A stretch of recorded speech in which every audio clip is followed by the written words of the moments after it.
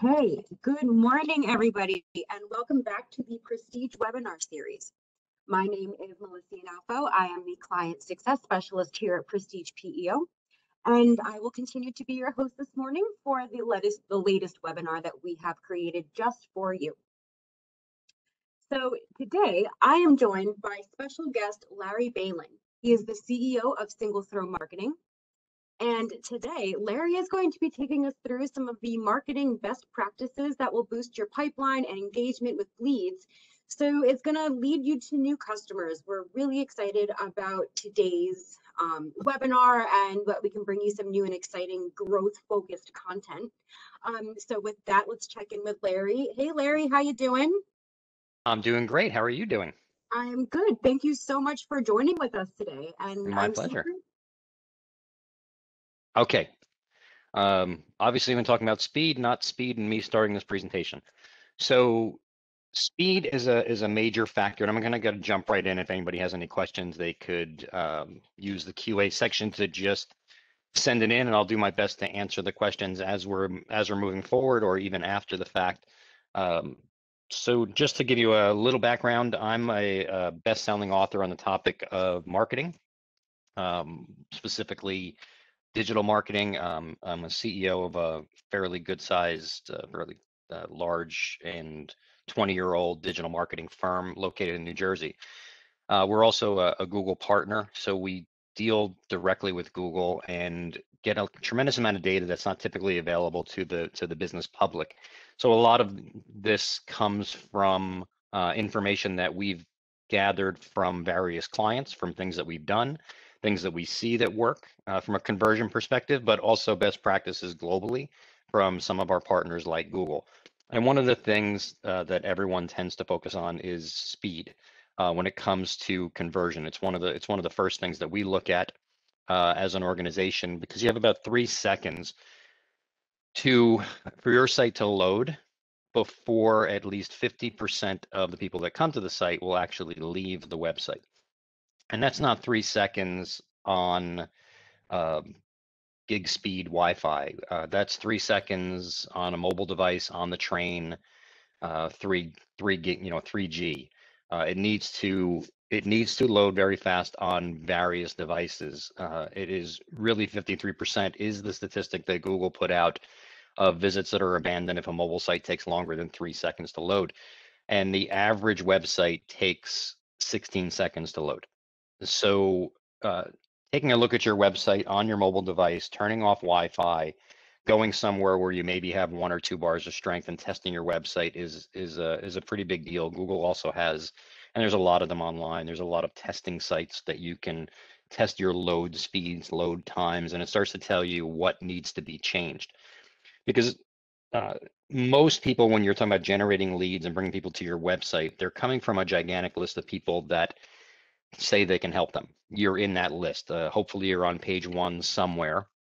And if you actually are fortunate enough to garner a click from somebody searching for the thing that you do, they're 1 back click away from a gigantic list of other people that say they can help them. So they're just not going to wait. There's no reason for them to wait. They don't know you. They're looking for a service, and their time is the most important thing to them. So a lot of things that have to do with load times, have images on a website, what loads first, what loads second. There's a lot of factors in there. So if the site doesn't load quickly and 53% of the people leave, conversion's an issue right off the bat. You're already 53% in the hole if those people leave because your site took 4 seconds, 6 seconds, 10 seconds, 30 seconds to load. So you have fewer people that your website can actually convert unless we can get them to take that next click and not that back click. So load time is a very important factor, if not one of the biggest factors with Google's new algorithm as well. And just from a usability perspective, no one wants to wait for a website. So we want to talk about making connection and speed and engagement. First engagement, which is something that Google measures, is how long does it take for the first engagement of a website? And if your first engagement is somebody hitting the back button and going and searching for the same thing again, that's not a good engagement. So what is the first engagement? What are some of the early connections that can be made? Google also put out some interesting statistics of what that first connection looks like. So we already mentioned that 53% of people will leave if a site takes longer than 3 seconds to load. But for every search in every industry, no matter what it is, 50% of all searches lead to 0 clicks, meaning 0 clicks to a website. Because if you look at at Google, when you do a search, it's not the same Google results page that it was 10 years ago, even 5 years ago. There's questions and answers. There's local search listings. If it's a local business, Google tends to believe that the thing closest to you may be the best thing at solving the issue you have, depending on what you're searching for. There's the entire right sidebar. There's Google My Business, and typically the first organic result is below the fold, below the scroll line. So people are going to your Google My Business listing and they're clicking click to call, not even going to your website, depending on if you've optimized that and done everything that Google allows you to do on that business listing, which is really important. Also measuring from a conversion perspective, how many people engage with your brand before they get to your website. So 50% of people will engage in your Google My Business page. They will engage with the questions that Google puts forward, and hopefully you're the answer that shows up for those questions. So those are all things that we need to look at and understand that conversion can happen prior to anybody even getting to your website. So you have to look at that entire ecosystem of early connection as well as late connection. Google My Business is Google's way now of learning what your business is about. They don't use keywords. They haven't used keywords in decades, but they don't part of their algorithm to learn what you are and who you are and what you offer and who you best serve has a lot to do with your Google My Business page and optimizing that. Think of it almost as a business search or a business social engine, for lack of a better term. It has all the information about what category you're in, name of your company, locations, phone numbers, websites, reviews, posts, descriptions, imagery. Everything is located. It's kind of a little mini website within Google, and it is important to take advantage of the 50% of people that are going to engage you there from a conversion perspective. So this would be broken into 3 pieces. This or 2 pieces. This would be the Google My Business page for single throw marketing, my company. So what you can see there on the left-hand side is pretty much the entire layout of what it is, where you're going to have at the top of the page, which is what's in the middle, you have clicks to your website, directions to our location, people save or click to call. We actually track all of that. We classify all those things as conversions. Those are all conversion points. They're all touch points. You have to think kind of pre and post beyond the sale. And again, if you're a service company like we are, a sale or a conversion is a lead. It's someone making contact at that point. For any company, if you hire a marketing firm to get you leads, it's your job to obviously close the deals as long as you're getting qualified leads. But we classify a conversion, or at least one of our conversions, as a lead. So it lists what we are. We're a marketing agency located in Monmouth County, New Jersey. Different service options, our address, hours of operation, when it was updated, and obviously during COVID, we have health and safety. We were able to put in there that there's an appointment required if you come to our office, masks, the staff wear masks, temperature checks, so on and so forth. There could be clicks that are different than your website to set up an appointment, which would be yet another conversion point. And every single conversion point is tracked. So even if someone calls us by clicking to the click to call within our Google My Business listing, we know it came from our Google My Business listing. On the right-hand side, you can even see products and services. Those are posts. You have to start to look at this as almost, as I said earlier, a social platform, social property, where every 7 days, Google would like to see new content put on Google My Business. That's typically how long a post will last. So you can list your products, you can list your services, you can post here, you can update here, you can list your social profiles. And this is one of the reasons, so when you Google the name of my company, this is typically what shows up. Or also if you're in an area where Google believes we're have a strong presence, which is a lot of New Jersey, we actually might show up on the right-hand side when someone's looking for a digital marketing agency. Also, reviews are a big piece of it as well. We want to make sure that we're getting reviews, that they're good reviews, that our happy clients are posting, so on and so forth. So there's a lot of information here that Google's putting forward, and people can even engage here by asking questions. You can send it to your phone. All of these things for our clients will actually let them know how many people requested directions, how many people saved their local listing, how many people clicked to go to their website from a local listing, and obviously the click to call. So we look to convert here for the people that will convert here. So, and these are typically people that know what they want. They've seen enough here to say, okay, I think this is a company I want to contact. They don't even have to go to our website, and we know half of them won't, yet they can still make contact. So that being said, calls to action are very, very important. You're going to hear me mention that, and you've been hearing me mention that throughout this webinar about everything needs that call to action. It needs that next step. What do you expect from someone? What do you expect them to do? You can't really leave it up to them. Even on that Google My Business page, there's very clear calls to action in the right places, which is important. A call to action is only strong if it can be found.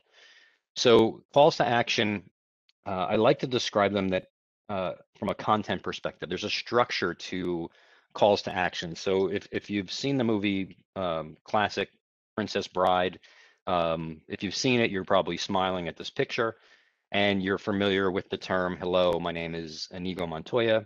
You killed my father, prepare to die. But this is one of the best examples of well-structured text that has everything a call to action needs in written text. And I'll explain. There's 4 pieces to this statement that make it a great call to action. And if you follow these rules, you'll actually start to look at content a lot differently, content that's meant to actually persuade someone to do a thing, which this is. So the call to action here is part 1 is the greeting. Part 2 is an introduction. My name is Inigo Montoya. Part 3 is situational relevance. You killed my father. And then finally you have expectations. What can I expect? Well, you can expect to die. That is a very short sentence, and it is very well structured from the perspective of it's easy to remember that you have to have those 4 pieces in everything that we do online. Every time we're touching someone, this is what has to happen. It has to be relevant. And again, this is kind of a funny example, but it is a memorable example, and it is a very apropos for every kind of call to action there is, whether it be social, whether it be email. There has to be that greeting. People have to need to know who they're speaking to. So you have that introduction. There needs to be that situational relevance. Why is this statement relevant? Why is this button where it is relevant? Why is this choice relevant? And what can I expect next? So it's 4 pieces fit into every single call to action, and this is a great way to remember it. So call to action rules, they should be plentiful, especially on a website. On a website, there's no reason that you shouldn't be as redundant as possible. Not everyone looks at a website the same way. The journeys are very different. When you look at a website, and since our company builds many websites for clients as part of their marketing, when a client approves their website, they're typically never going to look at it the way that one of their potential customers looks at it. They're reading every single page. They're going to see things that are very redundant, and the redundancy is almost going to be ad nauseum. But from a perspective of a customer or a potential customer, they're not reading the entire website. On average, they're going to visit anywhere from 2 to 4 pages. Very rarely will they visit more than that, or very rarely should they visit more than that. If they're visiting, we see people who are looking at 5, 6 pages. It's typically a red flag for us to know that the website is hard to use. They can't find what they're looking for, and they were fairly motivated to find it. Otherwise, they would just leave. So these calls to action, whether they be in text, as they should be, when you're finishing a sentence or a statement and you believe, okay, at that point, someone may want to, I still have more to say, but maybe give them a choice to make contact here. Break apart content, put a button, or create text that's a little bigger or a little different looking to say, if you know enough right now and you'd like to make contact, click here, or you can keep reading. As well as calls to action, you'll see sometimes on the right-hand side, you'll see them at the bottom of the page. And I'm a big fan of all of the above. The more calls to action, the better, because they really should be the second bullet point. It should be very hard to miss. And if there's one call to action on a page, it becomes easier to miss. And right now I'm speaking um, in terms of a horizontal screen. So it's on a desktop, it's very easy to create a lot of calls to action and make them look good because there's a lot of space. But when you start to go into vertical on a mobile device, which you'll be hard pressed to find anybody who at least 50% of their traffic is not coming from a mobile device, it's a lot harder, and you have to make it very hard to miss on a mobile device without being without getting in the way of the message. So without the communication. So when you're designing a site, you should always look to mobile first. Again, vertical versus horizontal, they're very different experiences for a customer, and you have to make sure that layout is clear, concise, easy to use, no matter what they're doing.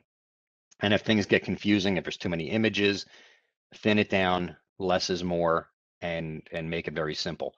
Um, Everything should be aligned to the next logical step.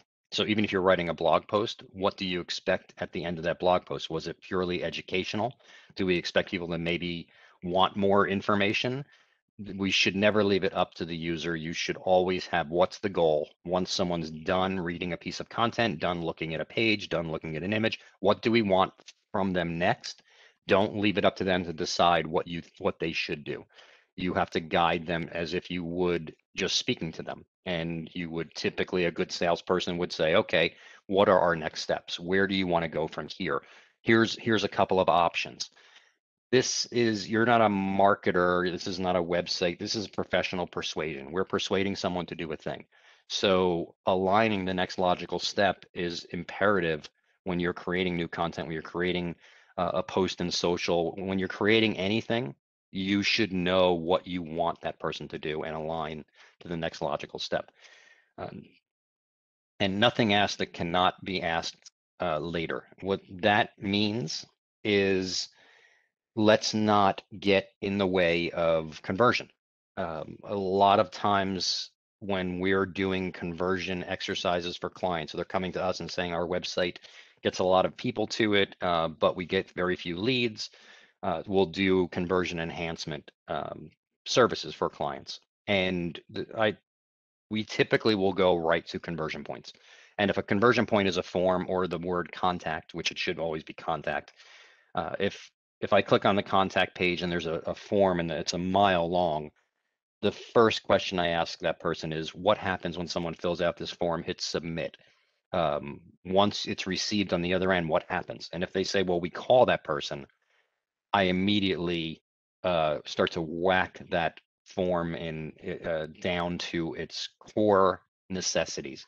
If you're going to call someone, then and get more information, then gather as little information up front as possible and get them to call. You want them to engage. If I look at a gigantic form and I've got 3 minutes left before a meeting, I might say, you know what, I'll do this later. And chances are I probably won't. I'll do another search because I'll forget about your brand, and I'll probably, if I don't find you, I can find someone else.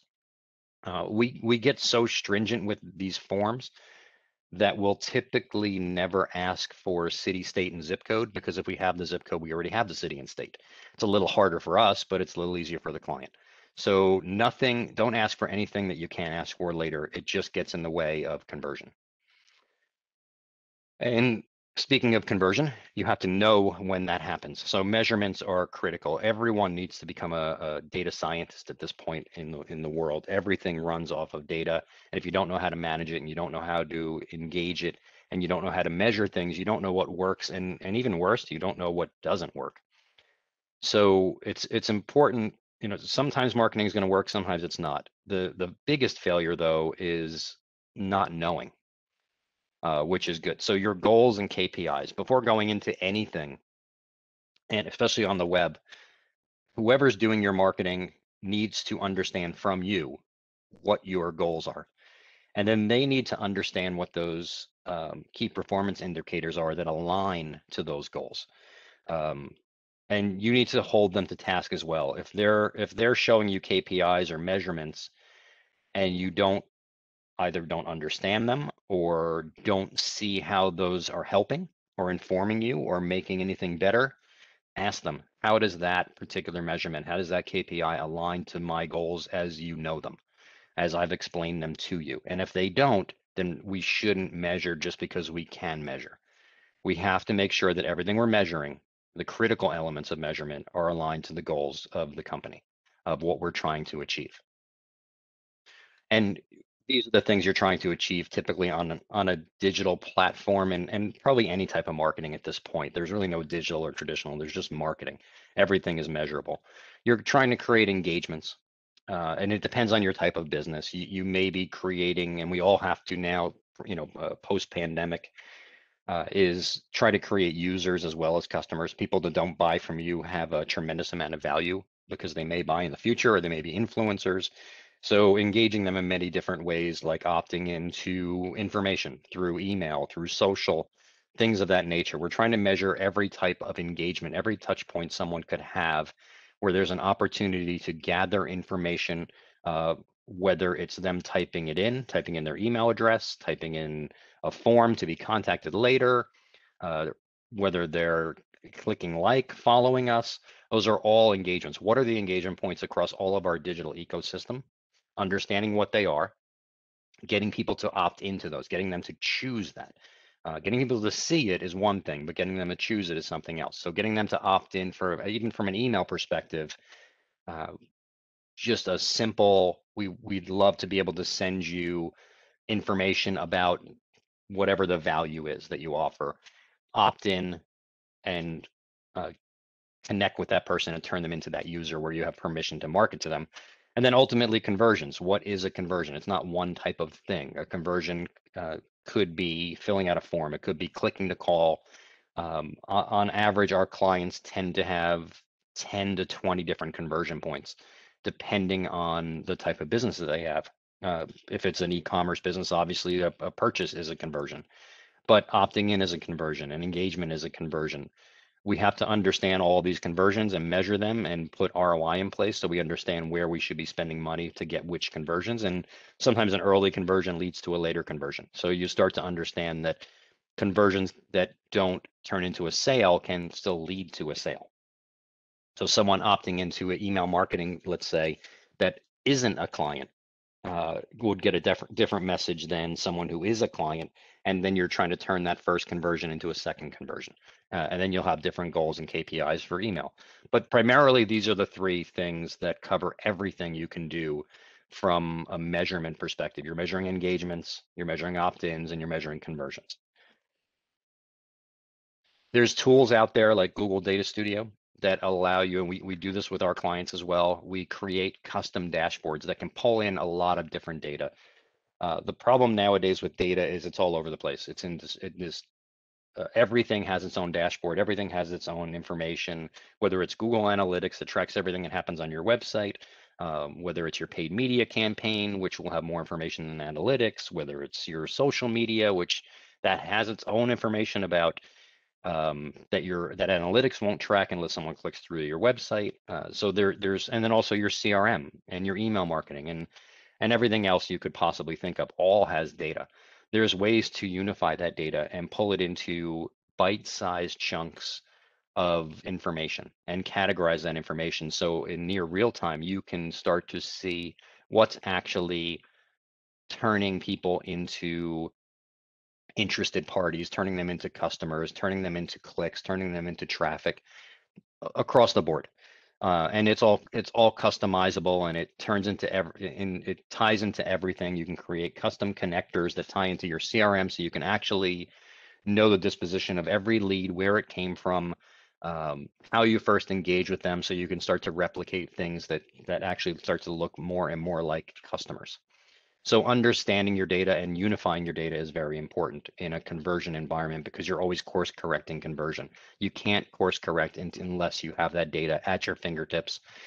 And from a business perspective, most people are not Google Analytics experts, and they're not data experts. So having custom, bite-size, easy to understand pieces of information and charts is that tie specifically to your goals allows you to achieve those goals.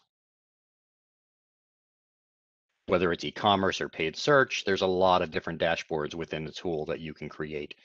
But it's better, faster, and continuous connections equals more revenue. And the using data to make your connections better, make them faster, and continuous connections to the right people, that's all born of data. That's not going to happen out of the gate. It can get better and better and better over time as you hone. And as you hone, you're honing toward more revenue. So you can start to see the revenue that's born of marketing.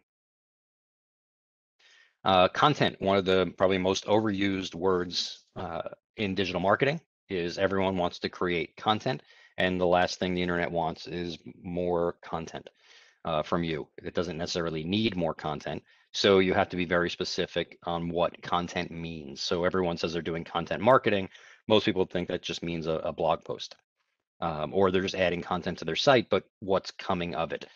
So content is insanely important, and more often than not, it's more important to get your existing web page content correct.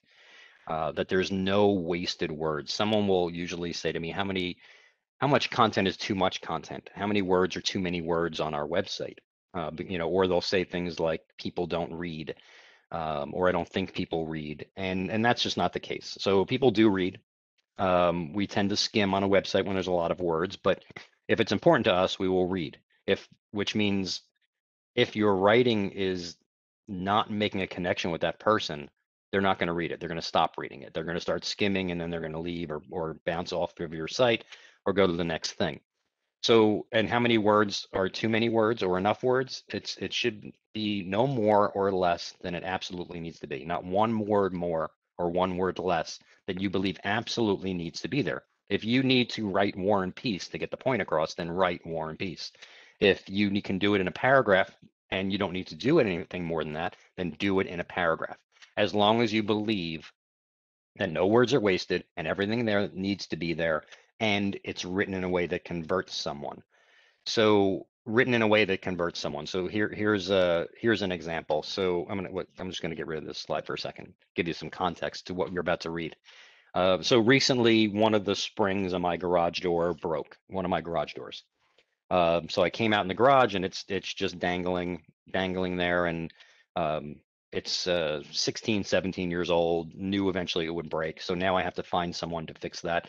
And obviously, like everyone else in the world, I go to Google to find that particular service. And I go to a website that shows up. And this is what this website says. It says having a working garage door is important. Not that I didn't know that coming in, but they have to tell me that. A garage door is made up of several components that work together for smooth operating. Again, I kind of get that, and mine's not smoothly operating right now because one of the components begins to malfunction and a repair is necessary. The entire first paragraph I know coming in. It is an insane waste, and then going into it, this is a homepage of a website. A broken garage door can cause a safety concern. It becomes serious if not taken care of. And this is where we come in. Now I'm on their site already. They're not trying to convince someone that a broken garage door is bad. Someone did a search, went to their website, and the only reason to go to their website for a garage door company is because you need a garage door or you have a question about a garage door. And it's typically not the history of the garage door or why it's broken. So it was hard to actually find where they wanted me to go to find the information I needed. So they wasted all this time, all these words, when really if I had a paragraph could have done it, and a couple of calls, good structured calls to action. If you're looking for a new garage door, if you're looking for an opener, if you have a repair or service, there's only a handful of things anyone could possibly need. Click here and it would take me right to the thing I needed, and I would have signed up with them. And I didn't. I didn't sign up with them for various reasons, this being one of them. But the other is that a lot of people don't read the content on their website. And I know this for a fact because I see it with clients that we work with, where even a year later they go, oh, I was reading this page. Where did that content come from? And it's like, well, you approved it from a year ago. And I was like, oh, well, I never read it. This is content that is in front of your clients. And there's other companies out there that will have your content written in an automated fashion. They will send it out overseas. They will have software do it. It's just about writing the content and getting it on the site. And if you don't read it, you're really doing yourself a huge disservice because it reflects your brand. You have to make sure that there's not saying anything you don't want to say, and they're saying everything that you think needs to be said. And in this particular case, this was the why choose us, which is a critical page for most companies. Like, okay, why do people choose us? This is a great opportunity if someone clicks on that to tell them why. In this particular instance, it's because we honest and experienced, we licensed, bonded, and insured professional technicians, the first grammatically correct bullet point, by the way. We provide same day service. We accept all types of payments. We have best prices. This was not written by, what we don't have is the skill to write very simple text. And this will definitely get someone to leave your website. This is an extreme example, but it's a real example of what happened to me 2 weeks ago. This is on someone's site. This is what is put forward. This does not scream professional to me. This does not scream attention to detail. Uh, this does not mean that I actually matter to you. To get me the right information doesn't matter. So I make some assumptions that and maybe my assumptions are on the extreme side, but people make these assumptions every day. And why lose someone on for something so simple because you didn't check out your site? This is one of our clients. This is something very simple. This screenshot doesn't do it justice, but because it's a website, but it's just a screen. It's not even a screenshot. It's a segment of their site. But if you look at how it's structured, there's a heading or a header, a graphical header. Resolute is kind of their mantra. It's their rally cry that is what their brand promises, that they are very resolute, which means admirably purposeful, determining and unwavering. Determined and unwavering. That is what resolute means, and that's what they believe that they are. It doesn't. It's very quick. It's very easy, and then my eyes start to scroll down. And I know exactly what they are. They offer architectural firm services. That's the page that I'm on. This is not their homepage. This is a subpage. Then there's another heading in a different color. It's the architectural services you're looking for. The outcome you desire is a perfect match. When writing content, we determined what their clients wanted, and it was outcome. When you're hiring an architect, it's not about the beginning stages, it's about the final stage. What we want to get to the end. We want whatever it is to be built, and that's what we want. So that content became first and foremost. And we talk a little bit about who they are. There's calls to action in here. From link text, there's calls to action as text at the bottom. We invite you to experience our experience. I mean, they've been around since 1891. So they do have over a century and a half of experience. Let's have a quick, no risk, zero commitment architectural services conversation, because that was important too. The word quick is operative, making sure that people know that it's going to be quick. And then there's a button to request a quick consultation. Very simple for a very complex service. And it converts on a very high level because people read it quickly. They don't skim. It's not overwhelming. Good calls to action. Clear, concise, purposeful, not one wasted word. You have to control the journey. This is obviously the band journey, but you have to control the journey no matter where people go. And that means in social, that means on your website, that means in mobile. So when we start to control the journey, there's ways to do this with text. When you look at this and you read it, you'll read it exactly as I determined I wanted you to read it. So when I mentioned the different headings, different colors, different sizes of fonts, there are ways to control how someone's eyes will go across your website and what you want them to read first, what you want them to read second, third, and then final. Interestingly enough, the thing at the top is the thing you read last because of the size of the font. So, and also that the highest contrast is the white and the black. So with content, there's ways to get me to read the thing you want me to read, to get your customers to engage with just simple content, the things you want them to engage with. What do you want them to see first? What's the most important thing that they read first? And have a reason why. Get them to do that. So there's ways to control that, and good content writers good content designers, good good professional persuaders know how to do this. And these are all pieces of conversion that are easily done on a website. From an eye tracking perspective, so this will be the single throw website um, in its kind of full form.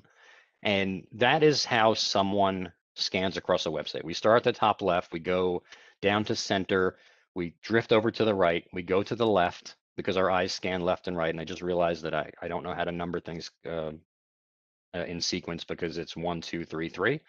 It should be 1, 2, 3, 4. And the fourth piece, the final piece, is the bottom right. That's where there's something called the scent of a website. It's the reason that mice have scroll wheels on them, and you can use gestures to scroll, is because there's the scent of a website should pull us down. We don't look back up, which is why navigation that's sticky at the top as we scroll is very important, because our eyes scan left to right, we don't scroll back up. So understanding where someone's eyes work as they kind of zigzag through a website and they end up at the bottom right, it becomes very important what we put where. Like what you'll notice is there's no circle on the top right. The top right is the coldest spot on a website. You can put almost anything you want there. Most people won't find it. That's why people typically put login information there for existing clients, because you're motivated to find it. Where if it were the call to action or a phone number, most people are already scrolling down. They're not scrolling back up. They're not going to find it. And also you notice the words fixed width. No matter, I have a 32-inch screen on my desk, widescreen. It might even be bigger than that.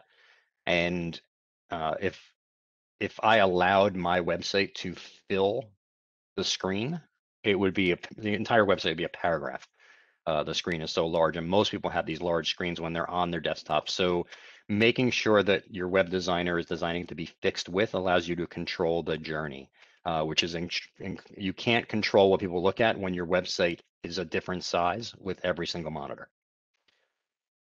Then when we get to mobile, which is far more important than desktop, again, it's very easy to design for a desktop. It's very hard to design vertically for a small screen. So this is Prestige, who's obviously hosting this particular podcast. This is their mobile site, and it's different than their desktop site because you can have different information on one versus the other, because they seem to know that people that are on a mobile device have maybe different timelines. They need to get to things quicker. Their calls to action need to be stronger and up at the top. They don't want to scroll. So they may have different things, and this is all very possible nowadays. You can have different things on your mobile site versus your desktop site. Once it identifies where you're coming from, you can show something different and different calls to action, different colors, different structures based on the device you're using. So in this particular case, it's very clear, concise content with strong opening headings. It's who I am. And again, if you think back to the Princess Bride example, it's who I am, and so it has the greeting, and it has the situational relevance. So then it starts to get into it, and in very short order, excuse me, there are very clear calls to action. And in this case, there are two, because it's been determined that at that point, those are the two options that somebody would need. They would either want to, I need this now, get me somebody on the phone, or I'm not convinced, I really do want to know more, so I want to take the next step. Tell me more of what I need to know. This is very clear, concise, and it explains what they are and who they work with. This is a wonderful model for how a mobile site should function that is designed to convert and engage with specific people. So aligning the experience is important as well. So increasing brand value means creating better customer experiences. And I'm going to give you an example. My company is industry agnostic. We work in a lot of different industries. We have some specialties, concentrations, so to speak.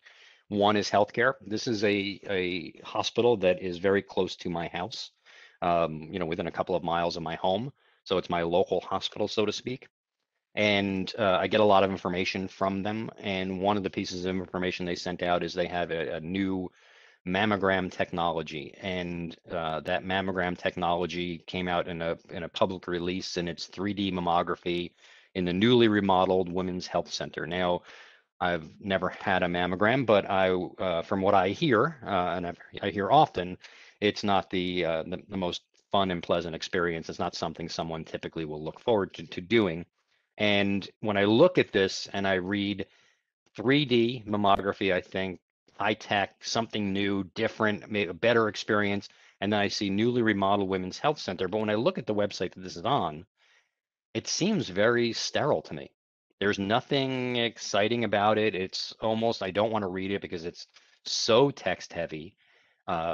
There's just nothing appealing to it at all. And from a hospital perspective, being sterile is a good thing, but from a content perspective, when you're trying to really connect with someone, there had to be a reason that you offer this new technology and remodel the women's health center, but you didn't remodel the way that you engage me, and you're trying to engage me as a new customer. Now, the way that this is done right, that I've seen it done right, is a company in Long Island that's really doing the same service called Pure Mammography.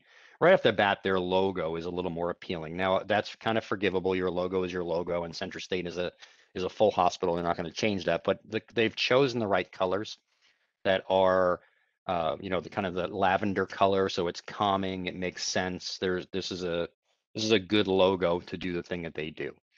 When I look at their site, it is very different. There's a lot of content, but it's broken out the right way. It's broken out with words in bold. And it's broken out with headings that I can, at a glance, see what I want to and jump right down to. There's not pictures of cold, sterile things. It's a woman in a bathrobe in a spa-like experience, and that's how they explain it. Spa-like painless mammogram experience on Long Island. We know where they are. We know what it's like. We know that this is perceivably something different because it looks different than any other site I've been to that explains these services. So even when we talked about going to their Google My Business page, oh, sorry, let me go. Yep. So their Google My Business page is nice. It has a good feel to it. There's a tremendous amount of reviews there. They're positive reviews. I mean, 4.9 for almost 340 Google reviews. That's fantastic. They're taking full advantage of the Google My Business page. The imagery they chose is right. The even even the angles of imagery from, top down for the machine itself. Um, Gives it a smaller look. The colors they use, everything is just done right. They've controlled the journey. They've controlled the experience, and they close at 9 p.m. and they've done a very good job. Now, when I look at Central State Healthcare Systems, it's the same exact thing. Now they have 4 Google reviews. They have a 5, but it's only 4 reviews, where I'll take a 4.9 for hundreds of reviews as opposed to 4 people saying I like it. They've taken a completely different, they close at 5. The pictures they chose are horrible. It's the waiting room. I'm not sure that makes me choose anything, that wooden round table or the two-tone wood floor is going to make me want to go there. They've chosen another image of a chair inside of the room itself. I don't get it. And the picture of the mammography machine in general, I'm curious if they asked the photographer to take the most ominous viewpoint possible. Give me the bottom up to make this 6-foot tall machine look 12 feet tall. Everything here is done wrong. Everything here stops me from choosing them over someone else because they didn't control the journey. They didn't control the experience. They didn't think about who is engaging. This is just a big hospital doing what a big hospital does and saying, okay, check it off the list because it's been done, and losing business to other companies that will pay more attention to the experience.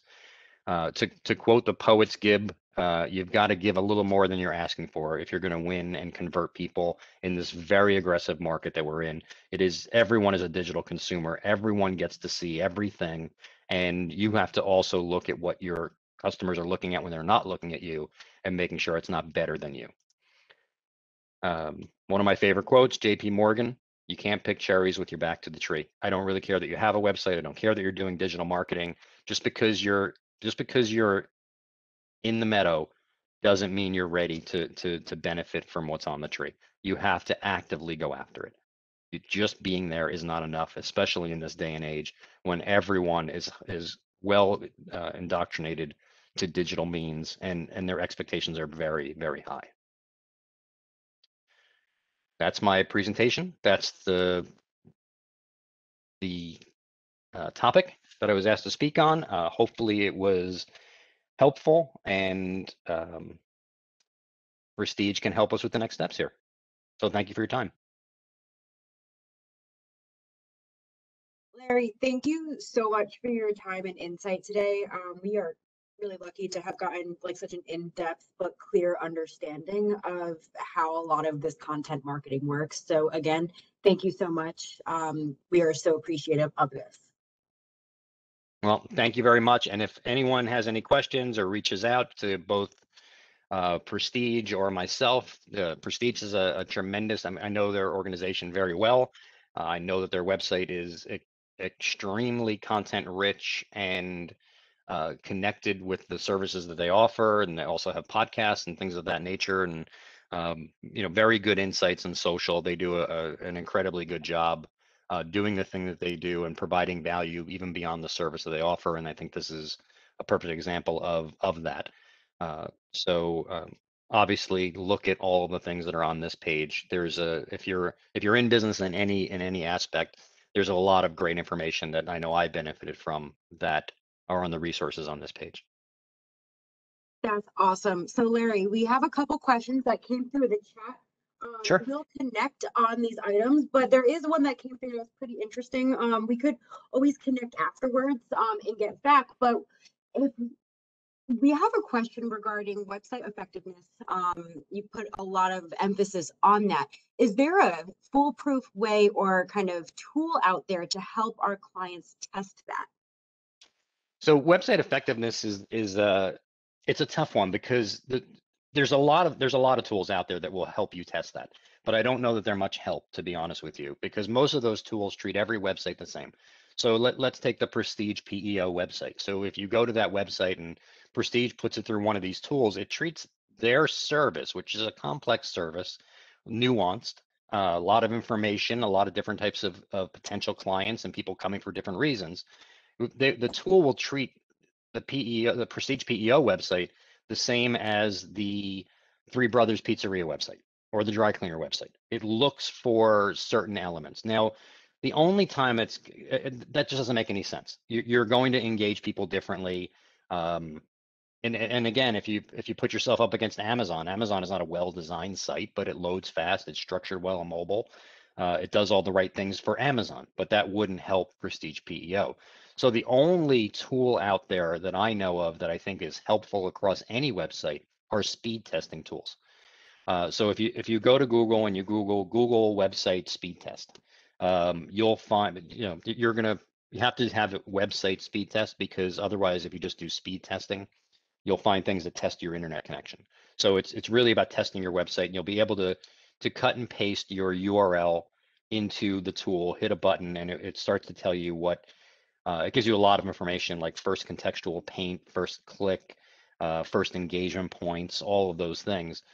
That's the only tool I would personally use to determine if if Google deems the website slow or fast, both in mobile. It shows you both mobile and desktop. It doesn't tell the full story. It has to be interpreted. Um, Not all bad scores are going to stop you from showing up in Google, but that's the only tool I think where looking at everything the same way makes sense, because people don't change. That 3-second rule doesn't change if I'm going to buy a pizza or I'm looking for PEO services. It doesn't change. People have their behaviors. They hit the back button just as quick, no matter what they're looking at. Other than that, making a website effective is really finding a company that really can understand and even look through. No one can look at your website and say what's effective and not without asking questions, without understanding who your potential customers are, and if people aren't asking you these types of questions, you have to question them on, well, how would you know if you don't know what the website's intended to do? How do you know I have too much content or not enough content, or saying the right things or the wrong things, or have strong calls to action? You really need someone that asks those questions, understands things from a sales perspective, knows what the outcome is, and also can analyze data, can look at your website and say, this is working fine. Whether I like something or not, before I say we should get rid of it, I always look at the data. So I always look and see, well, you know what, this has a very high engagement. People are converting here. This page at first glance, I didn't like, but that's a subjective decision. It seems to be making sense. Let's try to make it a little bit better. So again, from an effectiveness perspective, and meaning how well does something convert, I think you need a human insight.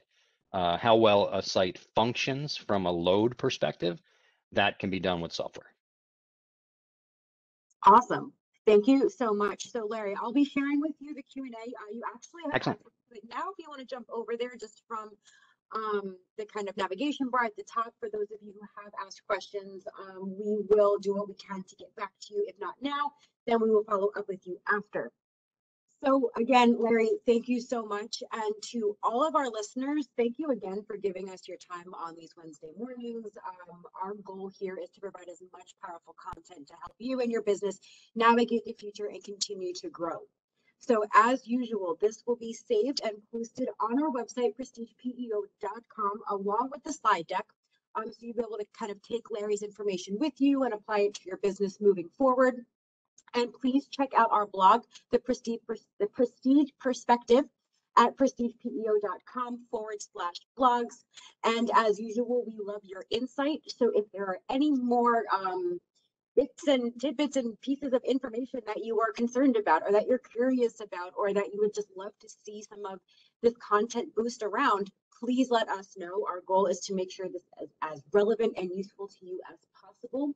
So please do not hesitate to reach out to your service team or anybody that you would like to contact here. So with that, thank you so much again. And Larry, thank you again. Hopefully we'll be able to have you on again in the future. My pleasure. Thank you so much.